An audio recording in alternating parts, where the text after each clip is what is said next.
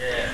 But if you take a look at our final answers for all three of them, our first terms are the same, and your last terms are the same. But did we start with the same set of binomials each time? No. So if we take a look at like this first one, we had a positive 6 and a negative 1, so I got a positive in the middle. But when I flip those, what's happened to my sign in the middle here? It also flipped. So that little slight difference there can change your entire answer. Whereas over here, I changed the numbers all together, and I used 3 and 2 to get me the 6 as opposed to the 6 and the 1. So then I ended up getting a 1 in the middle instead of the 4 that I had before. So you have to be careful when we're factoring today, because those little subtle differences make a big deal. You have to make sure you check. So if you remember, like what we talked about last time is, we multiply for the two outsides. Our middle is always our check when we're factoring to make sure that we did it correctly. So in our example down here, what we're doing is we are trying to factor this trinomial here, our 2x squared minus x minus 6.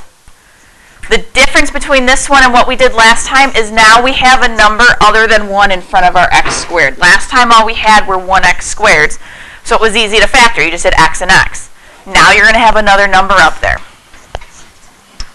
So when I multiplied this one out up here, we had a positive 4x as our middle term. We already multiplied that one out. So I didn't want to have a positive 4x. I wanted to have a negative 1x. So I switched my signs, and it gave us a middle term of negative 4x. So then I kind of had the hint that, yeah, that's probably not what I want to do. I probably don't want to use the 6 and 1. So I switched it to negative 3 and positive 2, and I got a positive 1x in the middle. But I didn't want a positive 1x. Again, what did we want? We wanted it to be negative. So what should I do to this to get a negative 1x in the middle? Flip our signs. So instead of 2x minus 3, we'll make it 2x plus 3. And then x minus 2. And now let's do our checks to make sure that's right. Little smile would give us a what when I multiply? Big smile would give us what? Negative 4x. 2 times negative 2 would give me a negative 4. So then 3 minus 4x gives us our negative 1, which is what we wanted. So this was the correct way to factor it. It unfortunately, though, took us a few different attempts to get there, and that's going to happen. It's basically a trial and error with this. So our steps for factoring are exactly the same. You want to see if you have a GCF first, and then you're going to set up like our trinomial, figure out your signs, figure out your factors, and then do your check. So let's look at problem number 1. We have a 2x squared, a 5x, and a 2. Do we have a GCF there? 1. But whenever it's a GCF of 1, we don't actually do anything with it. So this means this is just going to be a trinomial factor. So I set up my 2 sets of parentheses. Again, we look at our second sign. That's positive. So will our signs be the same or different? Good. I look to the one before it. That tells me they're both going to be positive. So I've got plus and plus. So now, again, we have a 2x squared out in front. The only way to get a 2x squared would be 2x times 1x. The only way to get a 2 is 2 times 1, and then your x squared is your x times your x. So then again, my last term is a 2. How do we multiply to get a 2? 2 times 1. So we put them in there. And now we absolutely have to check to make sure we did it right. So my little smile would be a 2x. Big smile would be a 2x, because it's 2x times 1. We multiply for the smiles. So 2x plus 2x gives us, do I want 4x though? No, I wanted a 5x. It's not a prime. So what I'm going to do, I'm going to change my 2 and my 1. And I'll put the 1 here and the 2 there. So I'll flip them.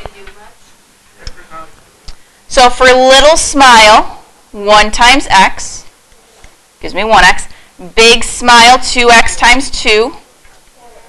1x plus 4x. There it is. All we had to do was switch our numbers. So there's our answer for that one. Will we ever have to switch it more than 2 times? Sometimes, yeah. As you practice it more often, you'll be able to eliminate factors right off the bat going, yeah, I know it's not going to be that one. I know it's not going to be that one. We'll have some examples on the back where we'll be able to see that. So for number 2, we set up our 2 sets of parentheses. We have a trinomial factor. Will our signs be the same or different? Different. So I'm just going to put a positive and a negative. So for our 5x squared, how do we multiply to get 5? Yep. 5 times 1 for our 5, and then x times x, so 5x and 1x. So then what we have to do is come up with our factors of 15. 3 and 5. 3 and 5, but there's another one. 1 and 3. 1 and 15. 1 and 15. So we're trying to get a 22 in the middle. It's kind of hard to predict, so let's just pick one and try it. 1 and 15. So my little smile here would give me a 1x. 5 times negative 15, what does that give us? I think it's negative 75. Yeah. Can we tell right away that's not going to work? Yeah. Yeah, okay.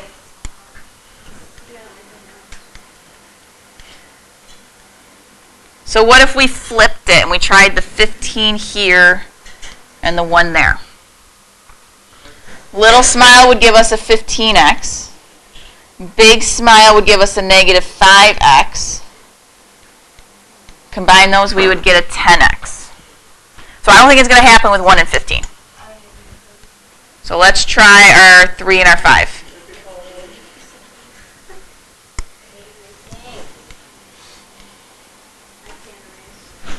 So we'll try our 3 and our 5 there. So 3 times x gives us a 3x. 5 times negative 5 would give us a negative 25x. Combine those together, and what do we get? Much closer. The only thing that's wrong is our sign. So how do I fix that? I just got to make this one negative and that one positive.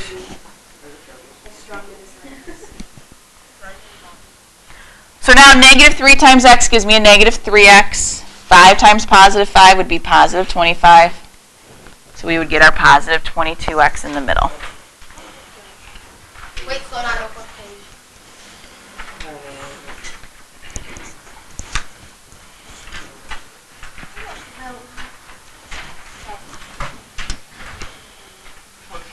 All right.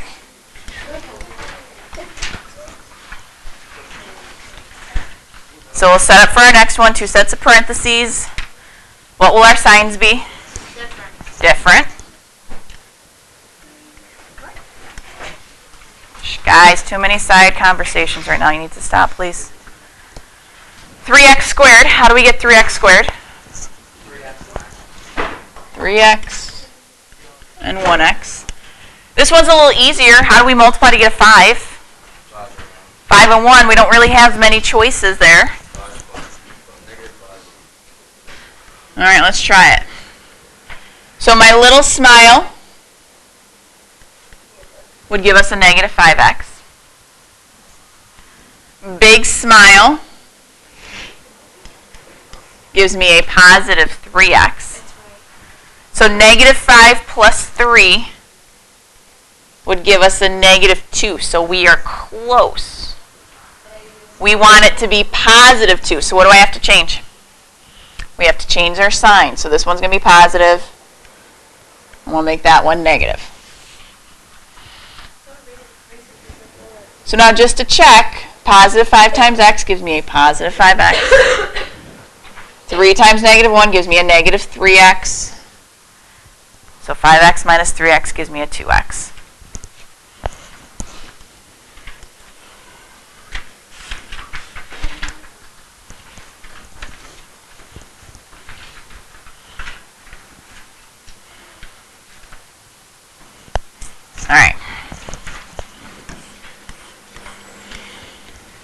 last one, signs, same or different? Same. Both will be negative.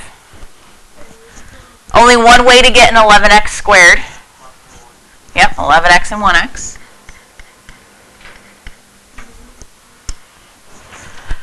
So we have lots of options for 12. What are our factors of 12? 6 and 6. 3 and 4. 1 and 12. All right. So we need to get a 37 in the middle. And we have an 11 that we're going to be multiplying something times. So do you think we're going to want to use like the 1 and the 12 for this one? I'm thinking 2 and 6. I got one who's choosing 2 and 6. I got one who's choosing 3 and 4. I'm going to go with 3 and 4 because you guys are saying 3 and 4 is smart. Okay. We'll try 3 and 4.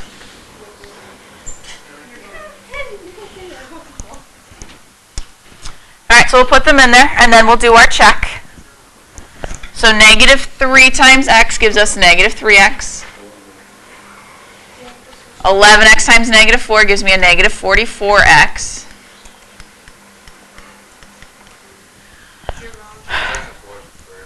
Okay. So instead of erasing, I'll just rewrite it this time. So I switched my 4 and my 3. I put my 4 with the 11 now, and I put my 3 with just the x. And then we can check. So that would give me a negative 4x for my little smile. Big smile would give us what? Negative 33x. Combine those, we get negative 37x, which is our middle term. So this one is our answer. You got lucky. That one's not right.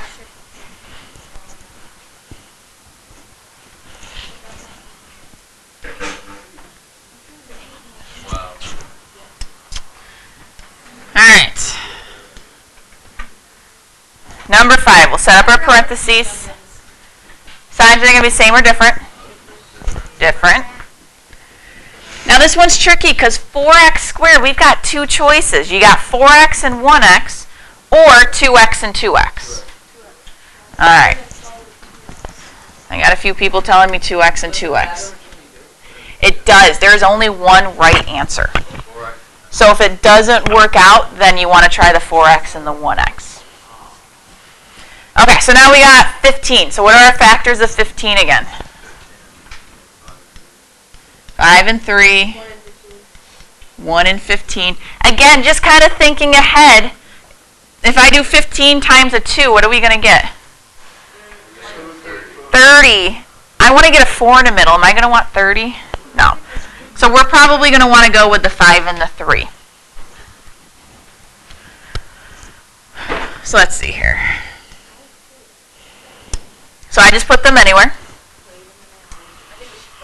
And let's check. Negative 3 times 2x gives me a negative 6x. 2 times 5.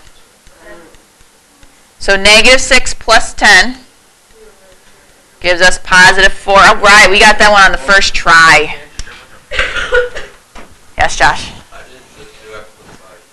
That's okay. As long as it's 2x plus 5 and 2x minus 3. Doesn't matter what order those two are in. Yep. Then it would matter. All right, our last one in our notes. Signs, are they going to be same or different? Different. So I put a minus and a plus in there. Again, with 6x squared, we have two choices. We have 6x times 1x or 3x times 2x. Well, that would be 9x squared. You guys want to try the 2 and the 3? 1 and 6, okay. So we'll try 6x and 1x. Factors of 20. We got 4 and 5. 1 and 20. 2 and 10. 5 and 4. Yep, already got it. Alright, so let's see. We're trying to get a 7 in the middle. So let's see here. Would we really want to try the 1 and the 20? No. No. I'm thinking 4 and 5. 4 and 5? Alright, we'll try 4 and 5.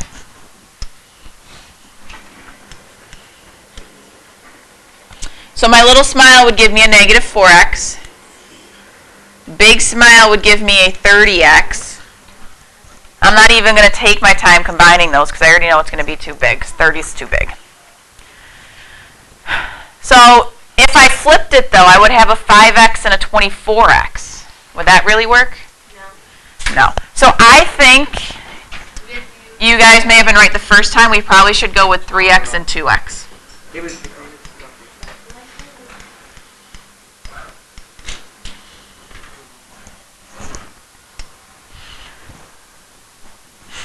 So again, we're trying to get a 7 in the middle, so we don't really want our numbers to be too far apart.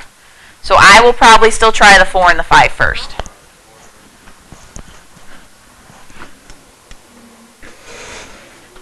So we'll try our 4 and our 5. So if we multiply our little smile, what do we get? Negative 8x. Big smile? 15. Negative 8 plus 15? Negative 7. 7x. 7x. There we go. You got another 75. Woo!